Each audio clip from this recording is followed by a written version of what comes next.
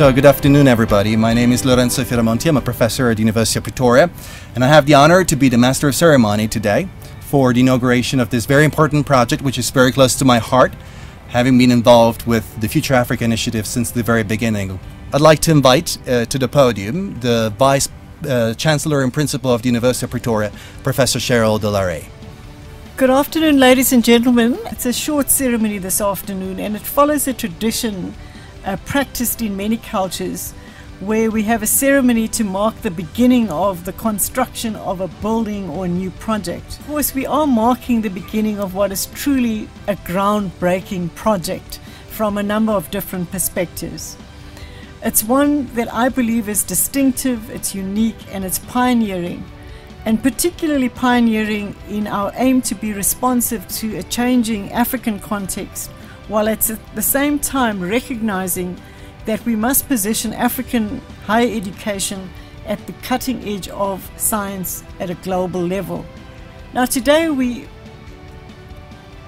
turning the sod, and it's really our focus is perhaps on the construction or the physical entity that we're creating. But the physical entity is really a means to realize the bigger vision. But let me say one or two things about the physical space. There have been many innovations across the African continent to shift our thinking about university education. But one of the limitations of these projects in the past, they have been limited to small-scale implementation. What we're experimenting with in this new project is a much larger scale endeavor. We're creating a space to bring about 300 young, talented people together in a space where they will live and work together, to follow a unique pathway, undertaking doctoral research, but at the same time following a leadership journey.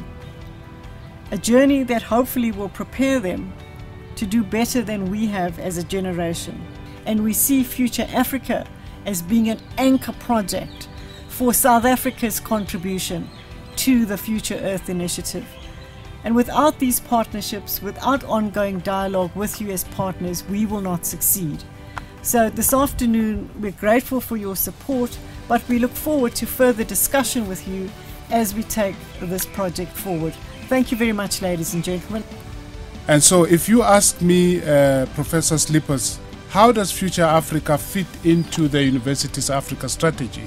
I say Future Africa is an example of the University's Africa strategy, because the University's Africa strategy is not a document. It is real. It is what we are about to start here. And so it is a flagship program. It captures all the ideas that we have about the university's Africa strategy.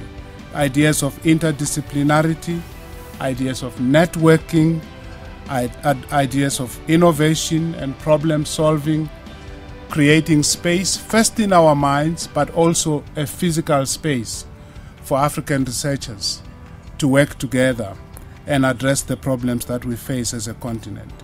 So you are witnessing a very crucial aspect of the University's Africa strategy, even before we unveil the full Africa strategy. Thank you very much for coming to this occasion.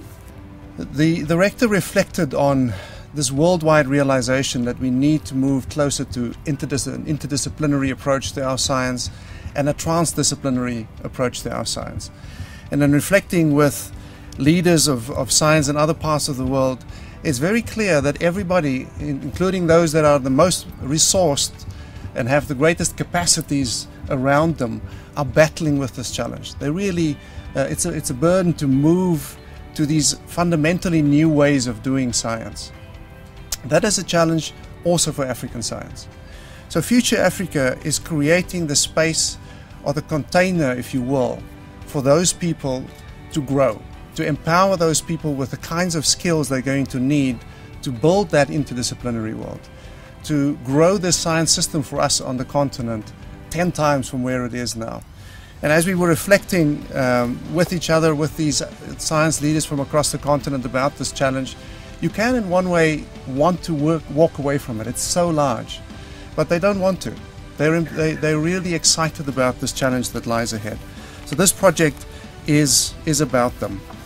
I will end with a reflection from one of these Africa Science Leadership Program fellows in the program, Connie Nishimorewe from Uganda. So after the program, we were asking her her experience of it, and she was, people in the program talk about empowerment and about really seeing their vision and how they can do it for the first time, as she does. She says, my vision has become much more focused and something I can really put my hands on now. It's really made the future seem more concrete in terms of what I can do, where I can do it, and with whom I can do it. So together with Connie and the other young research leaders on this continent, we really hope that you will come and also experience within this space and partner with us to build the connections on the continent as we align our visions and our actions for a better future Africa. So thank you very much for joining us for that.